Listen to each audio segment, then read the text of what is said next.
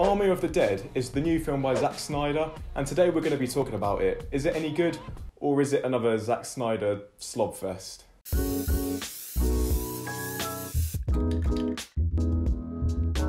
Let's start this video by talking about Zack Snyder himself. He's had a pretty big year with the release of the Snyder Cut, and I'll be honest and come out and say it, I'm not a fan of his style. He strikes me as a massive artiste, basically just thinking if you add in a load of slow motion and Bible imagery, it makes your film deep. I mean, this guy wanted to call Batman v Superman Son of Sun, Night of Night.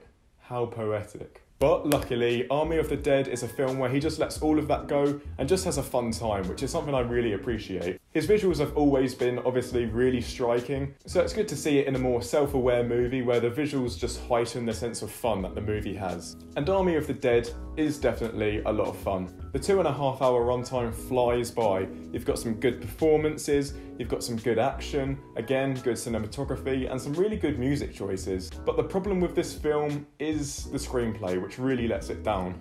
First of all, while the second two acts may fly by, the first act is kind of hard to sit through. It shows Zack Snyder's limitations as a writer where he can't really put across really emotional scenes or in-depth characters. And when so much of the first act is based around the characters and we don't really get into the action yet, you really feel it. Really, there is only one emotional scene that doesn't really fall flat, and that's the ending.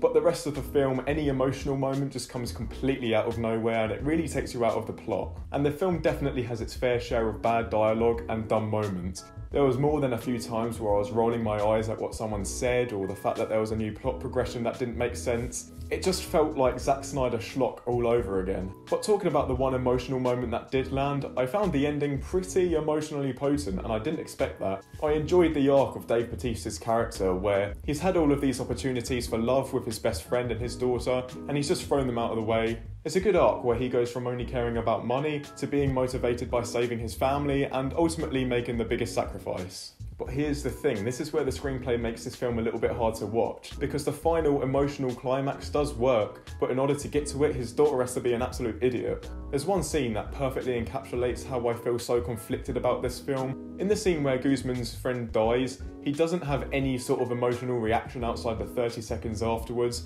and it seems like there should be this huge conflict with this other guy that never goes anywhere with him, but at the same time I do enjoy seeing Guzman just killing loads of zombies and making loads of jokes. It is entertaining to watch, and because of that, I feel like I can only give this film a 6 out of 10. And that's a shame because I want to rate it higher. This is definitely the most fun by far that I've ever had watching a Zack Snyder film. And granted, I haven't seen 300 or Watchmen or The Legend of the Guardians, The Owls of Ga'Hoole, but I was pleasantly surprised by how much I enjoyed this one. He's definitely a much better director than he is a writer. I mean, even the visual comedy works way better than the scripted comedy. The opening sequence set to Viva Las Vegas, where you just see all of these zombie kill moments, actually made me laugh quite a lot and way harder than any of the jokes that any of the characters told. Yes, it's cliche, yes, it's dumb, but at the end of the day, Zack Snyder's direction, as much as I hate to say, really does raise this thing and brings it up to a 6 out of 10 for me, whereas with a lesser director, this script would really fall apart. So guys, let me know, what did you think about Army of the Dead? Comment below and leave a like and subscribe while you're down there, and I'll see you soon.